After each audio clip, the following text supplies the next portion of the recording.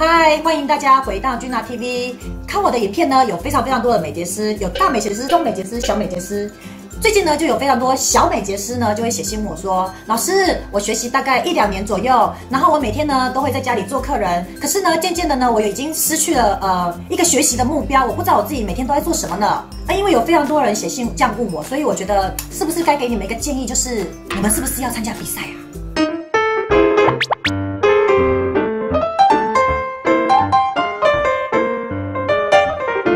学习到一定的程度呢，有瓶颈那是正常的，因为其实我们每天的工作其实是非常的枯燥乏味兼无聊，不排除这个工作是可以让我们赚到不少钱，但是长时间的这样稳定安逸之后呢，你就会发现你渐渐失去了一个斗志，所以参加比赛是一个非常好的选择。那参加比赛有哪些好处呢？让我们从3个层面来说。第一点呢，就是精神层面的提升啊。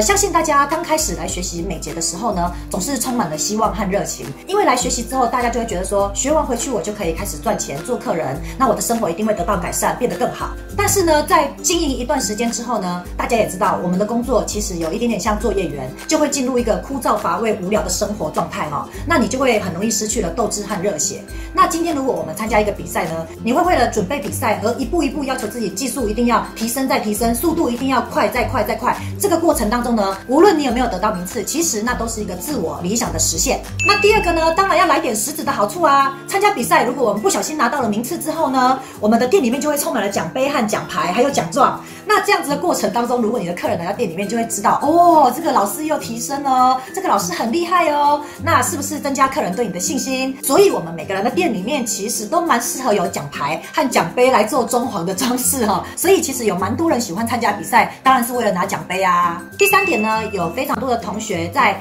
营业一段时间之后呢，他就会想要升级成为讲师。那我们升级成为讲师最好的方法就是透过考试或者是比赛，在有效的时间内呢，要展现自己的技术，而且这段时间呢，有可能会发生非常多的突发状况，你就一定要有足够的应变能力去解决这些问题。那所以我个人觉得啊，如果你要担任讲师的同学，是非常适合透过比赛来累积自己的讲师资历。那这个过程其实也可以训练你的胆量和台风哦。这边我特别要举个例子，就是说有非常多的同学在家里营业做客人，可能1、2年，他非常的熟练，手也非常的巧，所以在自己的工作室做客人呢是没有问题的。但是他一旦呢要参加比赛或考试的时候，他在现场手就会抖得不得了。那这个过程呢，其实你就是要多参加比赛跟考试，去克服你的心魔。为什么你在家里是做得出来的，出去外面做给别人看的时候手会非常的抖呢？其实那就是我们缺少了一个临场反应的一个能力。